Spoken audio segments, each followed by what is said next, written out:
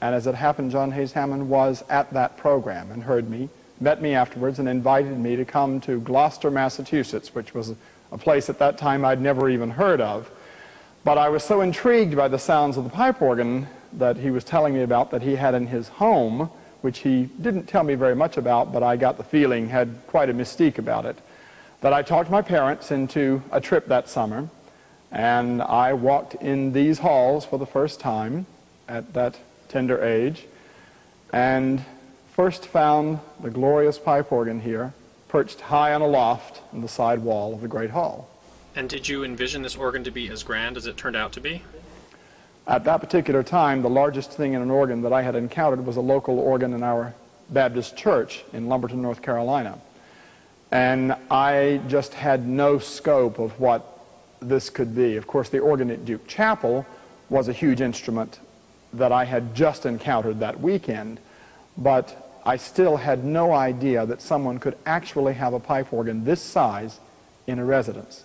Of course, I wasn't exactly ready for a residence like this either.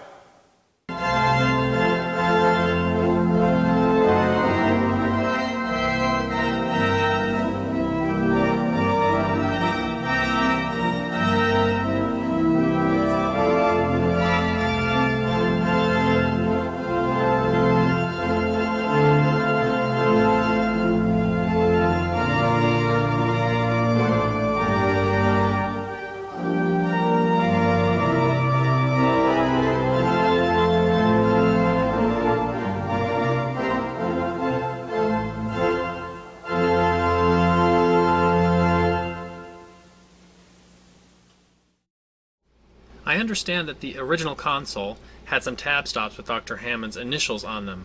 Tell us about those. Well, that means basically the stop tablets were his own creation.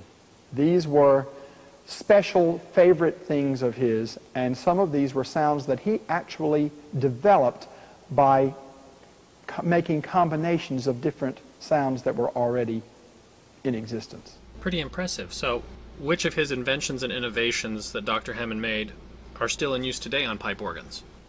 Well, of course, many of the mechanical features that we have on modern pipe organs are directly related to him, and many of the compositions that we have, for instance, the Fantasy in F sharp that I won the International Composers Competition with, was a direct result of my contact at an early age with this pipe organ and his inventive personality.